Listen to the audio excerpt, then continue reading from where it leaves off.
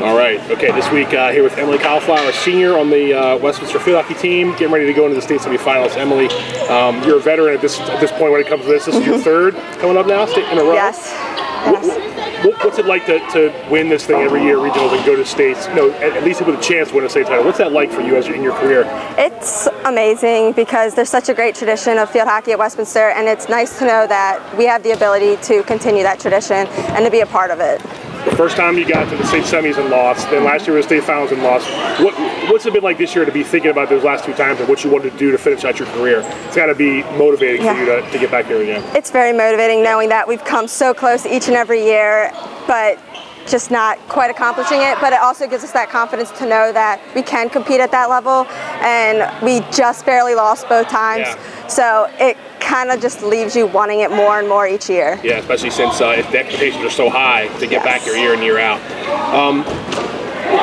Is the last week or so of the season and then the playoffs, is it different preparation-wise? Can you guys sense a difference, you know, each time you go out there and practice, knowing that this could be our last one, this could be our last one, this could be our last one? Yeah, it makes us savor it, but it also makes us realize that we need to just fine-tune everything and know that we have the ability, we just have to put it all together.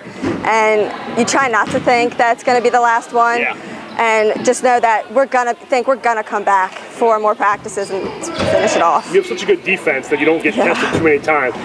What do you do to try to stay, stay sharp? I try to get really into the game and become like an obsessive fan. Really? And always stay on my toes and just stay into the game, so I'm always ready for that whenever the ball does come to me. You never know. It might bounce around like it did, I guess, way back against Chris Orchard. Down there, and next thing you know, it goes in. So yeah. Okay, some non-hockey questions. Best place to go eat in Westminster? Oh.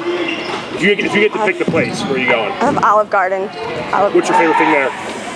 The shrimp fettuccine Alfredo. Besides soup and breadsticks, of course. Yes, the breadsticks are the best. Yeah, yes. Yes. One junk food you have to have, even though it's not good for you. Chocolate. Anything chocolate? Regular chocolate, yes. All right, fair enough. If I came to school tomorrow and gave you a check for $1 million, what'd you do with the money? I'd probably put a lot into savings for college, just because it's coming up, and gives a lot to my family for medical bills, just because I know we have those issues. Sure. And then just save. Right. Save, right? Yep. Nothing for yourself, not a little bit for yourself? I mean, I'd save a little bit for myself for some shopping, of course. Just a little bit of it. Gotcha. Last thing, if I turn on your iPod or your CDs, what will be the first thing that pops up when you listen to these days? Or what gets you ready to roll for a game? I have a lot of country, but I listen to a lot of like rap and rock before games, because that's more pump up than most country. Who are your favorites? I love Rascal Flatts and Kenny Chesney, and then I also love Lifehouse and Nickelback. Just to get you going for a game. Yep. Right. All right, Emily, thanks very much, and good luck against Summer Park. Thank you very much.